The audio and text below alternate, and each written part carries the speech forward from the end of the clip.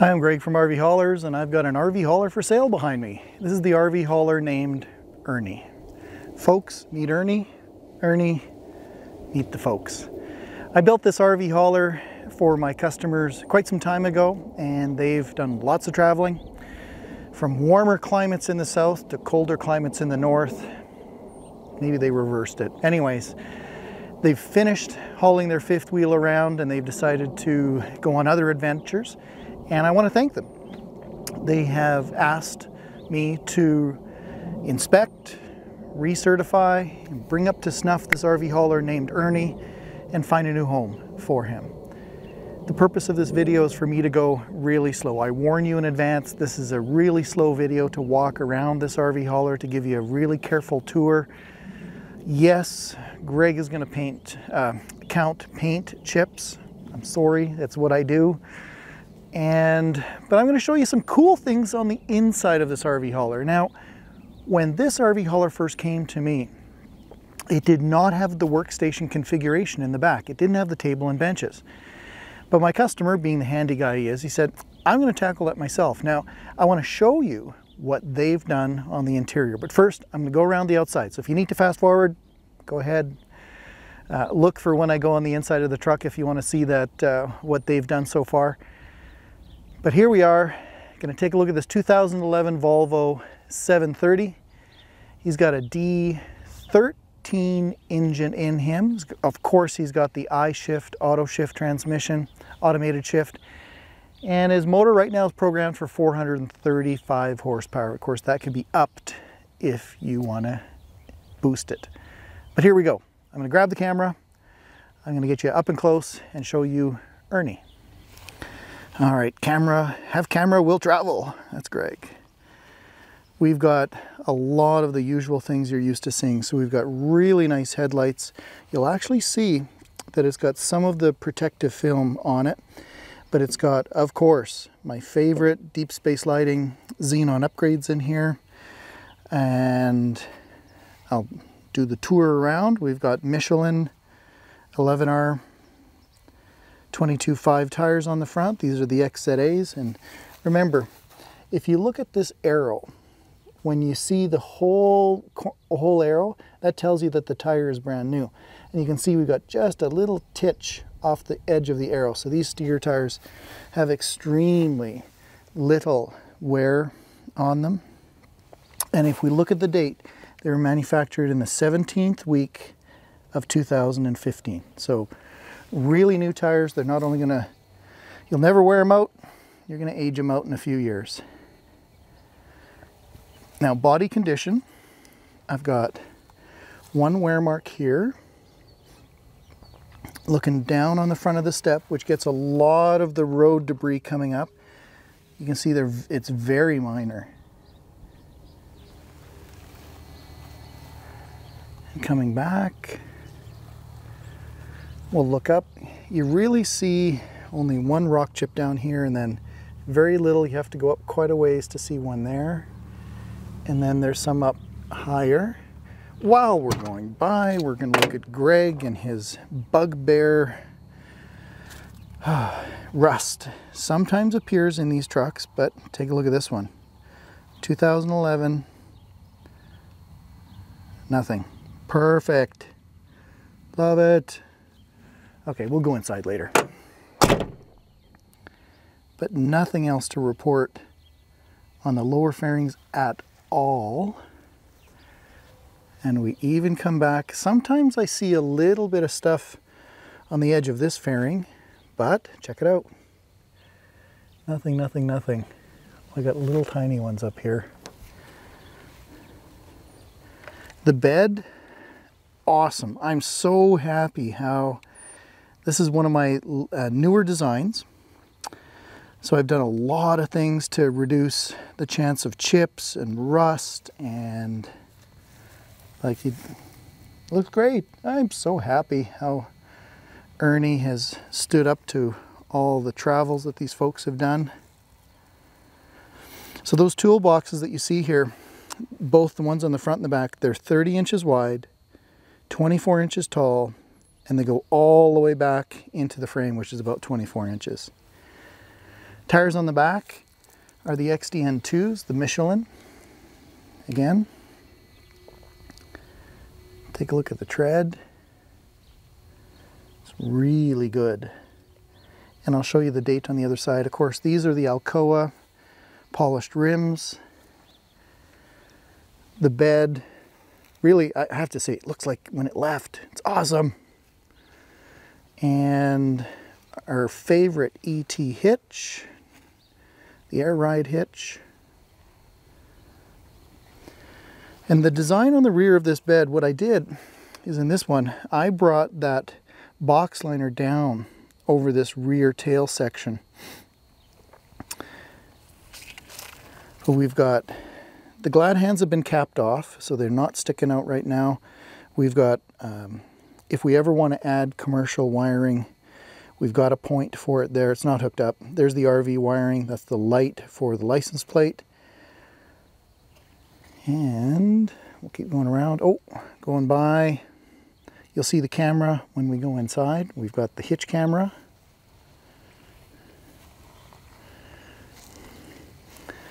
Ladder that comes out and down. That enclosure has the winch, and the winch arm goes into that receiver and goes up and over. If I could find anything as a detraction, I'd tell you as we go by, but nothing to report. Gregg's favorite boring videos. Here too, this leading edge, nothing. Not a single rock chip or paint chip on the whole surface. Excellent. Same with the step, door, mirrors, all excellent. And I'll show you, like even this chrome, those are water droplets, but from my water in my well, it leaves minerals, but great, really, really nice. Give you a view around the grill. I got a bug left over from my washing. Missed one. Missed one.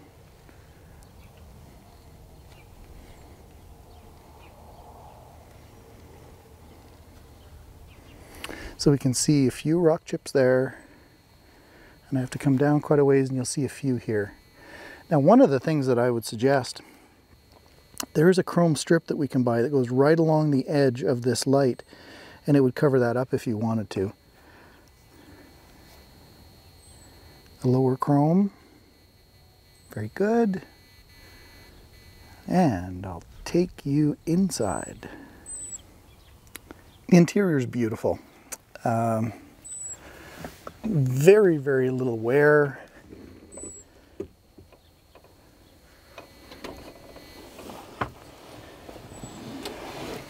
So I have one blemish I want to point out on the dash.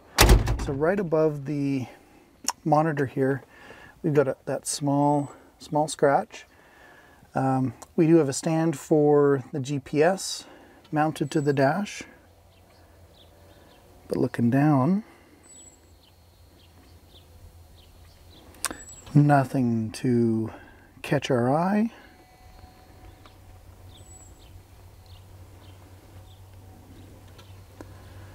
There's our direct link brake controller, but all of the buttons look like new. Let me take my shoes off and I'll take you for a tour.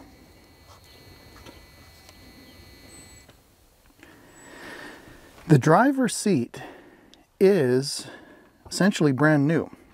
Now, what this is it's a newer seat. It's got the 2 armrests.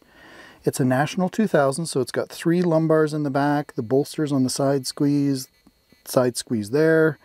It's got the inflator that kind of does a little massage on your back. And also this seat is the one that rotates and faces towards the rear.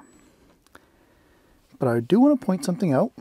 The original, now you see that's kind of a brown, kind of a nice color. The passenger seat is the original gray. So the driver's seat fabric was replaced. with the new color. While we go by, I'll show you the rest of the dash condition.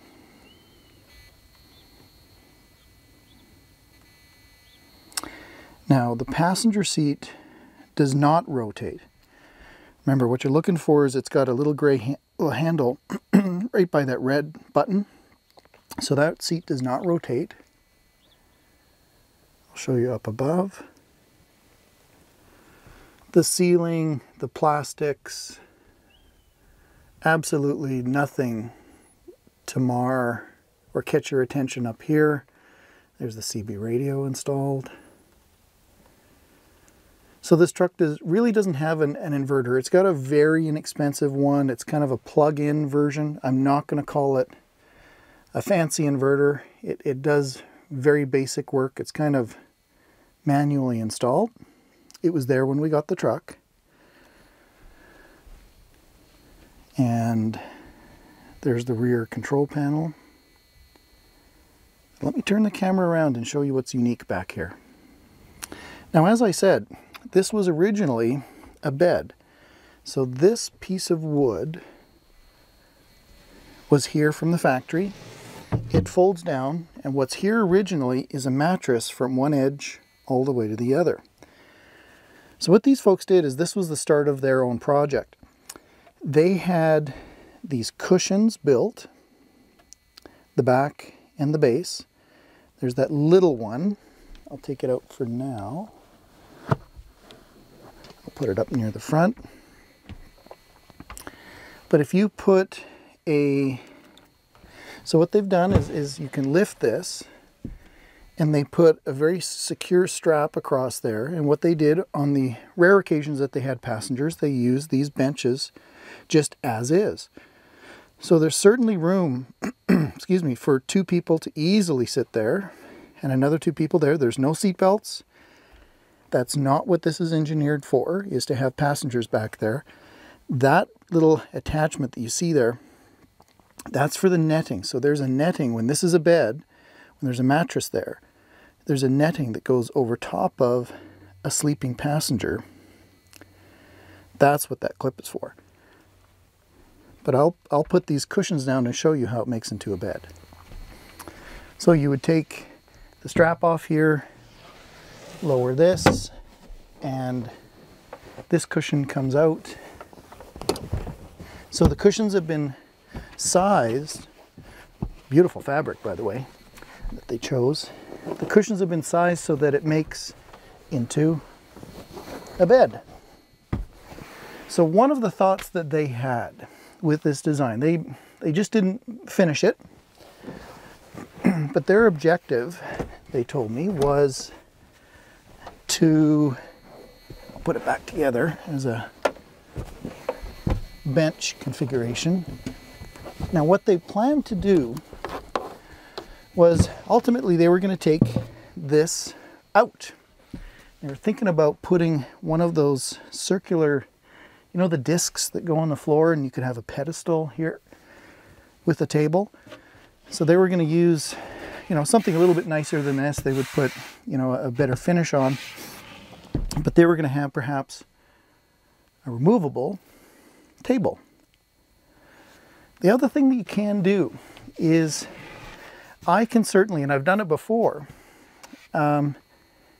is buy the real table from Volvo and put it in here, the one that lowers and it's got a latch on the front and it lifts back up and it clips into the back wall. Now, here's the thing with the table that you buy from Volvo. They're expensive. They charge, last time I looked, it was, when you bought the brackets and the plastic things that go on the back wall and the mechanism and the top, it was like shy of $2,000. It's also really hard to find them at the wreckers. Because they're so expensive, they get scooped pretty quick. So one of the options you would have here is we could look for a table at a wrecker. I've already looked. My local wrecker doesn't have any. Maybe there's one close by you. But the steel supports, there's kind of these little bars that are in the back wall. They're here. really carefully. I know I measure like a million times on another RV hauler, and I end up cutting out this back wall, and I put in the plastic surround, but the brackets are like most of the mechanism that you attach to is in this back wall. So you buy the table, you buy the folding arms, you buy the plastic trim, and kind of in a day of super careful measuring and cutting the fabric, we could put the factory table in, or if you like the idea that the other folks had, if you wanted to have a removable table on a pedestal, we could do that. So that's what's unique in the back of this RV hauler named Ernie. So I'll give you the top-down view, just so you can see what it looks like up close. Behind here we still have the original cubby. There's that netting that goes on the bed, clips into those back clips in the walls. The foam is really nice, it's quite firm, the fabric is beautiful, very well made. And this little cushion that you saw me take out, it fits right in there. And the idea was, when we have, if we did that table on a pedestal right here, you could almost kind of sit back there, or when you have the cushions laid out flat, it's just kind of a nice little backrest if you want to sit right in the middle and face forward. But I'll finish my tour back here. So ceiling, wall, everything is great. It sure is easy when you start with the nice RV haulers with the cream puffs. Now, what I'm going to do is show you the inverter that's in here next. Okay, I've taken those cushions off. I've lifted that seat. And there's the 2500 watt Cobra inverter. Now, this doesn't have a transfer switch on it. It's a manual thing. If you want this to supply power, this is the distribution box. I'll call it, it's like a breaker box. If you want the inverter to supply power to this box, you have to plug this in and you have to turn it on. It's not an automatic thing. The other thing that I want to point out is the way this was done. The shore power on the outside of the sleeper, you know, that chrome plug on the outside, is not running into this. So I'll leave it up to you. If you're interested in Ernie, we can either replace the inverter or leave it the way it is without shore power, or take the inverter out and hook this back up into the shore power on the outside of the sleeper. So remember, we've all got our own budgets and needs while we travel, and the workstation configuration back here wasn't really important to these folks, but they've kind of been very creative with creating something that I think works really well. That's really cool. The inverter, again, I sell RV haulers that have no inverter. And the plan with these folks was, you know, the inverter was not a priority. It was already there. It kind of worked. They didn't need the shore power. So that's the way it is. I am happy to tailor this RV hauler to your needs. So if you want sheepskin seat covers, if you want another camera, if you want LED lighting on the ceiling, if you want that workstation changed, I'm ready to take care of that for you. Now as well, I want to talk about the recertification process that we've gone through with Ernie. He's a 2011, he's put lots of miles on, but I'm delighted with the way that he was taken care of, but also the way that he just stood up to his travels. He has been, you know, we've got synthetic oils front to back, filters have been done, he's been recertified, so we've actually, not only have I gone through him and tested him, driven, pulled trailers, loaded a smart car, we've done all of our due diligence. We really treated him as if he was a brand new truck that we've never seen. But what we've done in addition, I haven't talked about this too much in many videos, is we've also, it's been my standard policy that every time I build an RV hauler or one leaves our shop, I always take it to an independent inspection facility. I take it to a federal inspection department, and they make sure that the RV hauler meets all of the build requirements, all of the safety requirements of any vehicle on the road. So even though it is titled as a motorhome, it's not a commercial truck, it meets all the safety standards. The hitch installation, the condition of the brakes, the way that this truck has been built, the driveline, all meets safety standards. And the truck has been, actually has a sticker on the window from the Department of Transportation that says that this truck has passed that inspection. It's registered federally, and actually any roadside sheriff or whoever inspects this vehicle would be able to look it up and confirm that it does that. Now, we don't have to go to that length, but I do it for just peace of mind for my customers. The other thing that I'm able to do is this RV hauler, he can have a warranty if you would like. We've got a third-party company that would put an engine warranty, transmission, rear end, turbo, emissions, water pump.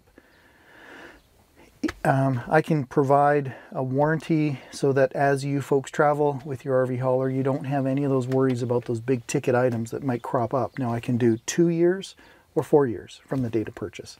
And after 2 years or 4 years, we can roll into another program, another couple years or another 4 years if you'd like.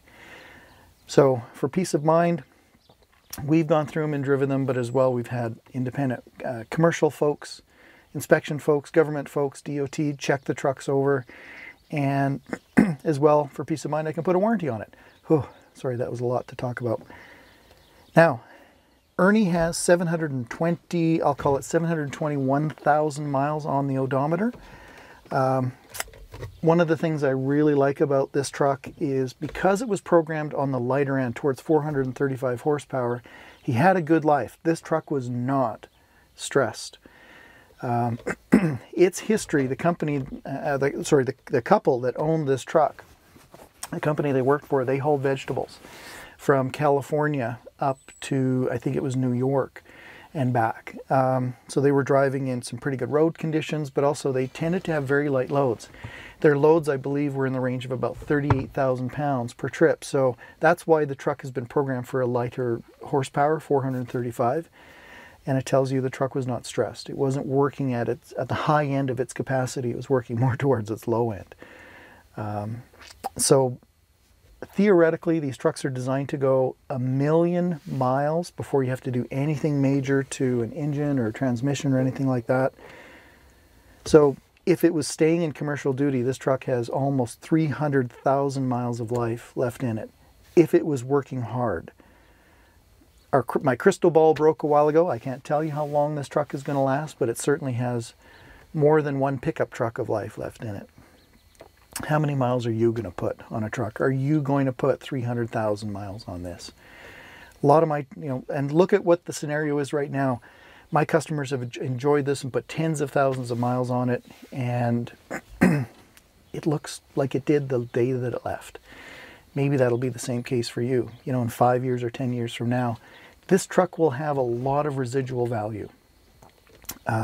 It's hard to wear these guys out, especially when we're pulling our light 20,000 pound trailers all of a sudden.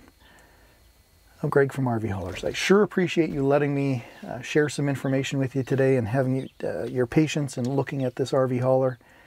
If you'd like to see a little bit more about what we do, here's some videos popping up on the screen. I thank you for your patience with me. Thanks for taking a tour, and keep driving safe.